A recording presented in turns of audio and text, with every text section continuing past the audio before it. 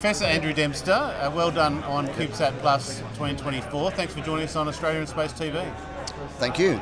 We're on to day 2 of CubeSatPlus, and it's our second year for being here this year. And I think the vibe, a bigger room this year as well with the vibe. There's a lot of learning going on. What's your sort of take on it, and what's been a standout for you so far? Well, I think the first day was probably certainly the strongest day of content that we've ever had in this event. We've been running it for 10 years. This is our 10th event. Next year will be our 10th in-person event.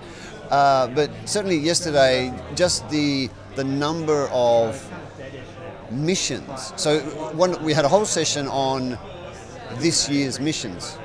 And 10 years ago when we started running this, there was no way we could think that such a session could be run. And I would think that most people 10 years ago would have thought that it was some sort of fantasy that would happen. So let's be optimistic about where we are. I think it's great. We had another session of new initiatives, which were things that have not been launched yet.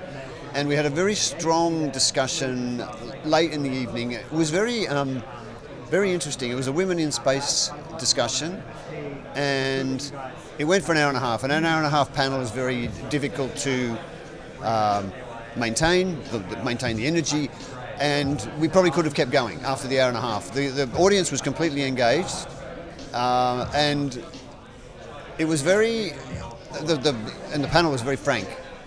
So it was really quite good for many in the audience to just realise how we can help women in the industry, and the burdens or the barriers that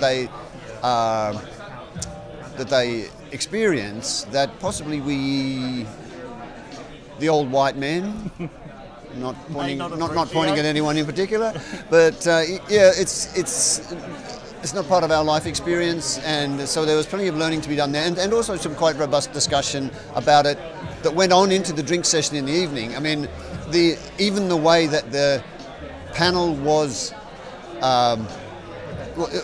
exercised by questioners like me, for instance, that was analysed in that whole framework of how some old guy like me can be very robust with their questioning in a way that young women may be hesitant to do.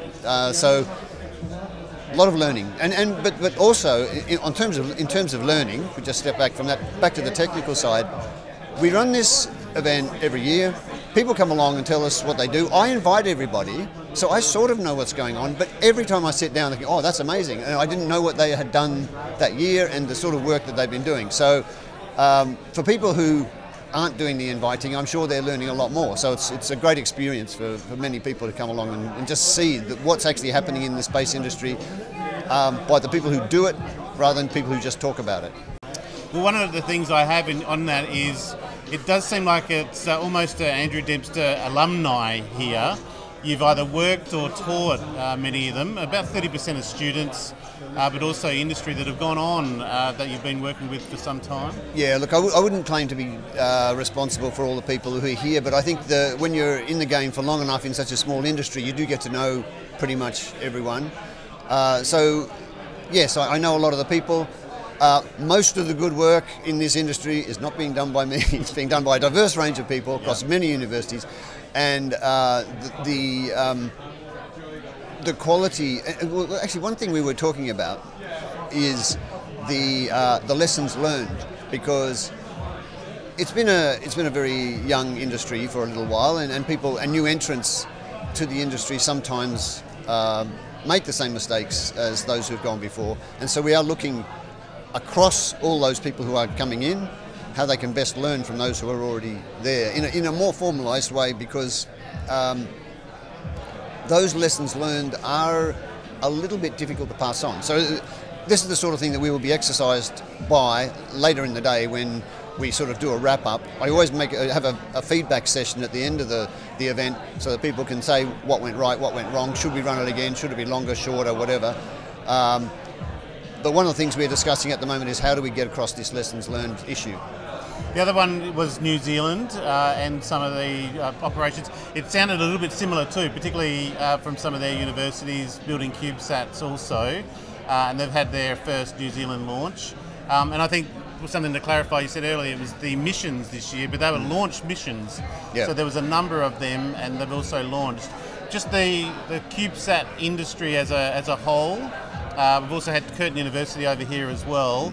There's it's sort of the supportive, what we're hearing with CubeSats and satellites in general over the next decade or so.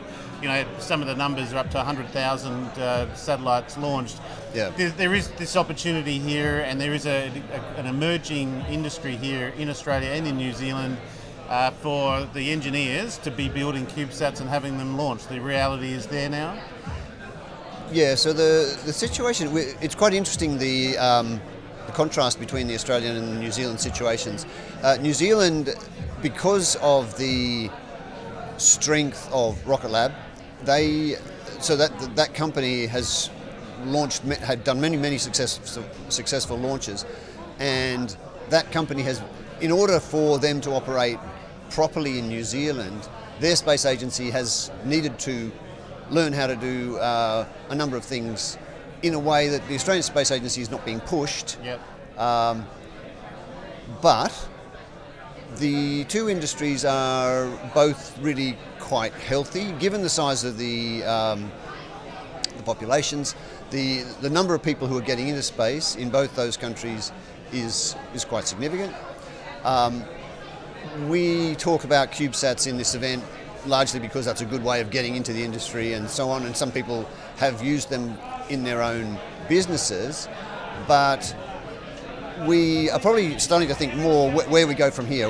So if we treat this as a new space event, the CubeSat is, like I say, an entry to it, but there's more to the new way of doing space than just that. The historical situation in space has been a lot more government as the customer and government investment. The old agencies have a very sort of slow way and very high reliability way of doing space, which is fine for what they do, but that sort of situation was never really going to arise in Australia. We need to be doing space in a different way. The concept of Space 2.0 is something which actually suits the space industry in Australia quite well. Similarly, it is a useful paradigm for New Zealand.